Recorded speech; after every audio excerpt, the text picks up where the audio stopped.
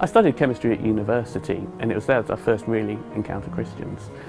I found something about them to be both attractive and intriguing, so I decided to investigate and find out more, and eventually came to share their faith in Christ.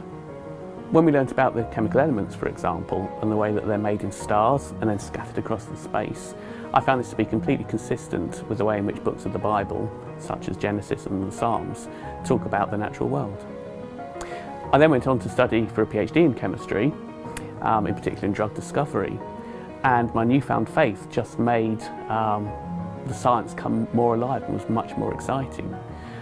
The way in which the molecules in the reactions I was studying reacted in such a controlled and ordered way, I just thought, wow, what an awesome creator God to have designed all that. Looking at the history of science, man became scientific because he was looking for laws in nature. And I believe he was looking for these laws because he ultimately wanted to find the lawgiver and creator.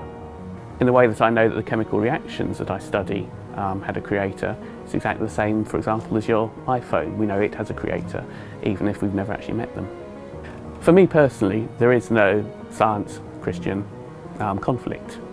Christians have been amongst the most influential over the years in developing modern scientific theories, seeing the hand of God in so many different ways. Yes, there may well be unresolved issues, but ultimately no conflict.